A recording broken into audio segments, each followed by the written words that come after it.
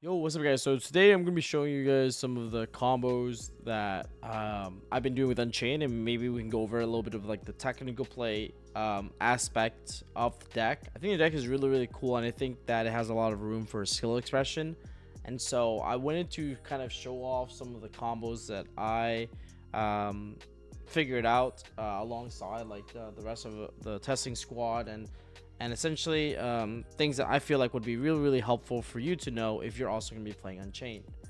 I know Weiss's Dortmund is right around the corner, so hopefully this video helps, as well as, you know, maybe for the future helps you learn the deck a little bit more. One of the things that a lot of people were, you know, questioning me or asking me about was like, how does one Torgai beat like Nibru? So I think what we need to realize is that typically in the standard combo, I think like this line is fine so far. So you go chilling one Yama, chilling to Rhino, you add a Ruha, you send Shavar sets a back row. Typically here you have two choices. You can set Chamber or set Escape. If you want to play through Nib, you typically want to set Chamber because it's a better card to set through Nibru.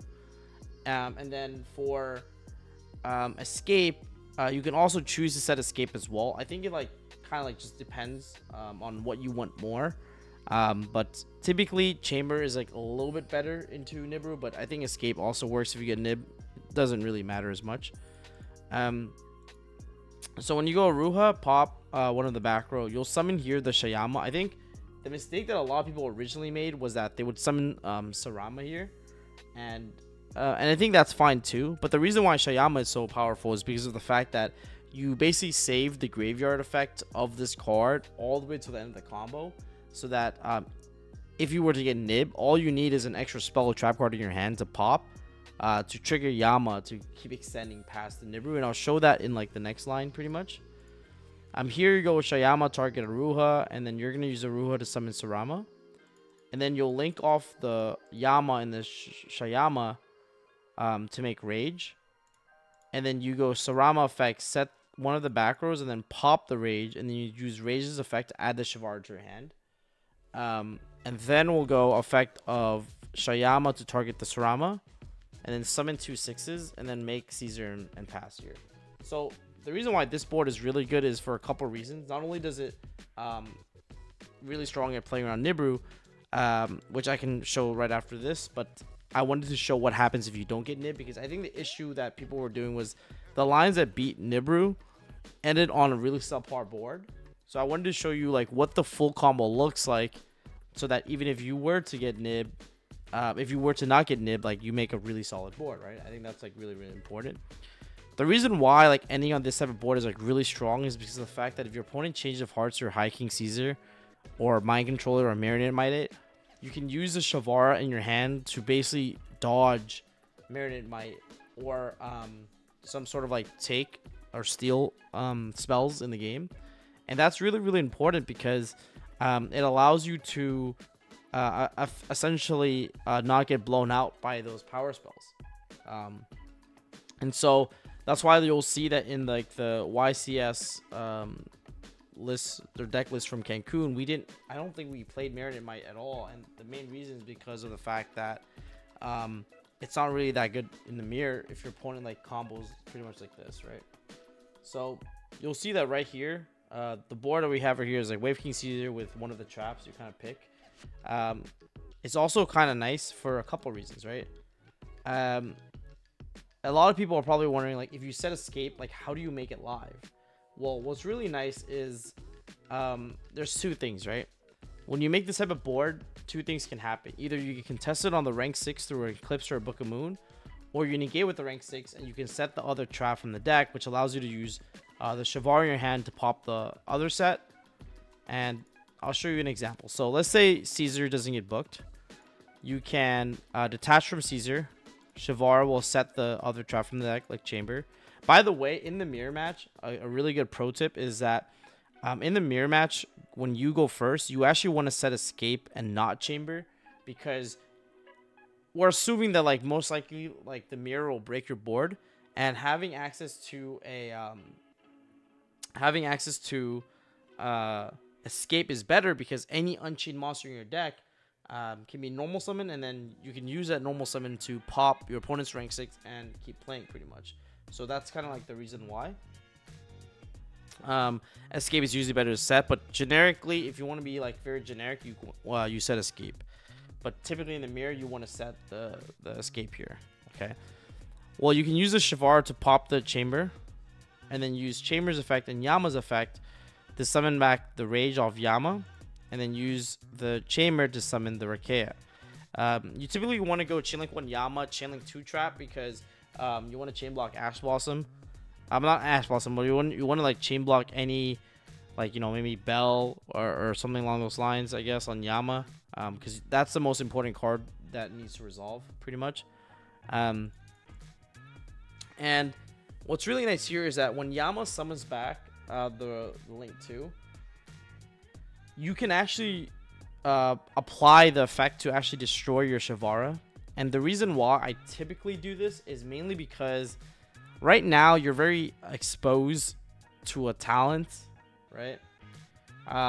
So essentially, if you were to get talents, right, and the Shavara dies because of Yama, because Yama can destroy a card you control after it summons back, you can go, like, your opponent goes talents take, let's say, you can go chain Rakea, target Solar Rage, or like chain Rakea, pop the Caesar, and then you can chain escape to pop the Rakea, then pop the Rage. And when the chain resolves backward, your opponent cannot take anything because you won't have a monster on the board. But then you get to apply like Rakea to float, you know, Rage to add back another card, Caesar to float. So, you know, you play around those blowout cards. And then the Rakea can float into like another monster, which like is pretty nice. And also this same logic applies to like Thrust as well. But keep in mind that like after you negate with Caesar, you decide when you want to like Shavara to summon Rage pretty much. So like it's really nice because even if your opponent talents you on res of like negating off Caesar, you can easily go Shavara, pop Caesar, and then your opponent has to take your Shavara, which is like totally fine. So I think that's like pretty nice. But yeah, so this is typically the center end board, and even though it looks very, very weak, it actually puts up a lot more interruptions than people expect, pretty much, right? The next thing I wanted to show was this combo. And in this combo, I want to showcase like how the dog is actually used and why it can be very important to play it. So let's say we go, you know, just one tour guide, and we do the one tour guide combo. In this scenario right here, you'll see that the dog can easily come up. But it's like in this certain aspect that like the dog makes your life a lot easier at playing through the nib. But you technically don't need it. But it's like, it is very strong for sure, because it lets you make like one of the better end boards when you do get nib. But I think one of the things you have to constantly evaluate is it worth playing the brick? And like, you know, how much of the time will it come up versus the amount of times it'll brick you, right? So you'll see right here, they'll usually nib you on Sarama, Shayama, and the Yama. Nibbing towards the end is like probably the worst way to get nib, because you put a Rage in the graveyard, and I can show you that too, but maybe I'll leave that for you to figure it out. But usually like they nib you on Sarama here, so that you don't get to like set back a card. And so what you do is you set like any card from your hand, and you can go Shayama, pop the back row, like Herald for example, like a dead spell. You Yama effect summon Sarama, then pop the Sarama off of Yama's effect. This will allow you to summon Disaster. And a lot of people here still don't do it correctly, because what a lot of people end up doing here is they go Yama, target your opponent's nib, right? That's fine too. And then you make like Mudcracker or Mudraker, bring back Shavar, and you overlay for rank 6, and you go rank 6 pass. Well, another cool play you could also do is you can actually link off the dog plus the Shayama to make Yama, then use Yama plus the nib token to make Anguish, and you use Anguish to actually link off with your opponent's nib. This is really nice because now you get access to Mudraker, and then you can use Mudraker to bring back the Sarama, Then use Sarama's effect to set back the dog, then pop the dog, which allows you to bring back Anguish. And then you can make Nightmare Griffin, set back a card, and draw one. And it could also be noted that like this Yama could also be a Rage, so that like, you know, Chamber is obviously better in that scenario. But I figured like I show you like this line pretty much because I thought it'd be really cool. With basically one Torga and any like card in your hand. And the line deviates a little bit depending on where you get Nib, but that's kind of like the general pattern of like how you play through Nib that you should look out for pretty much, right? So I hope that helps. Now, the other thing that I wanted to show was also a another variation of how you play through Nib, except if you don't open Torghab, you open the 2-card combo, because the thing you need to figure out is that if one Torghab beats Nib, then every version of a 2-card combo should theoretically beat Nib, right? Because Torghab is basically a 2-card combo, or like its value is like worth 2 cards, and so in this scenario, that means that every 2-card combo should theoretically beat Nib, right? So you go Rua, pop the trap, and then I'll just show you this variation. I'll just speed through it, right? So Shayama, pop. This is also another pattern that you should recognize, that like whenever you go Aruha, pop a back row, you should typically try to Sarama, pop the Aruha before you make the link, before you make Yama. And the reason why you do that is because it allows you to play through impermanence on Yama more efficiently. Then you can make these two, set a back row. And here, the trick is to add Rakea. And that allows you to summon and access Sarama. And I don't know if you've noticed, this position right here is the same position that we are in when I showed you how to play Nib with Disaster. Because if you get Nib here, you set any back row, trigger Yama, banish yourself, summon back Sarama, pop this Sarama, summon Disaster, yada yada yada, right? So that's kind of like pretty much like the same pattern here. So it doesn't matter if you get nibbed here pretty much, right? Then you make Anguish, you go Sarama, set a back row, pop the Rage, add back Shavara, Shayama, pop the Sarama, and then boom, pretty much there it is, right? So you get the same end board just every time pretty much. So this is like pretty much like the end board I always go for. Like I said, it has a lot of pros. Being able to play around Marinid Might, change a heart in the mirror match, Nib, talents. Like I was during the Wisest, I was getting combination power spells, which like they would change a heart in me, talents in me, thrusting all in one turn, and they would still lose because the deck plays really, really good defense when you set up your board this way. And having the Shavar in your hand as a quick effect allows you to have more room to outplay your opponent.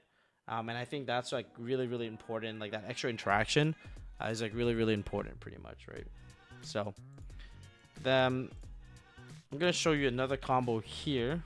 And this is like basically like one of the things that I heard people talk about was that Bystials like Druid Swarm and Magnet were good into the deck. Well, we kind of solved that issue and figured out how do we, like, you know, anti-Bystial, anti-Nib combos that happen. Like, you know, essentially if you draw like a better hand, you should be able to utilize those cards more effectively.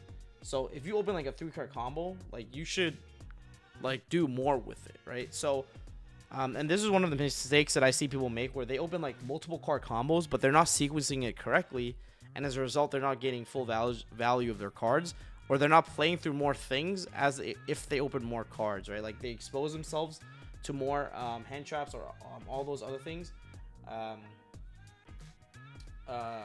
even though they open like a really solid hand, right? So an example here is like technically a 2-card combo, but with Aruha beats Bystials and Nib if you just give up a card in your hand. It's kind of neg, but you know, if you open a 2-card combo, it's game 2, your opponent side is Bystials and Nib, I think it's worth it to give up a card in your hand to like do it this way, unless you specifically have thrust or talents, in which case you want to play into Nib and Druid Swarm on purpose so that you can thrust and talent them. And that was one of the things I did. Like my Wisest Cancun deck played 3 talents, 3 thrusts in the main, so that I purposely played into Nib, or I played like a Bose on purpose, because I'm like, you know, I want my opponent to nib me. Like I want them to hand trap me so I can look at their hand for free and just play through it. So, but you know, let's say you have like 2-card combo, 3 blanks that are not that great.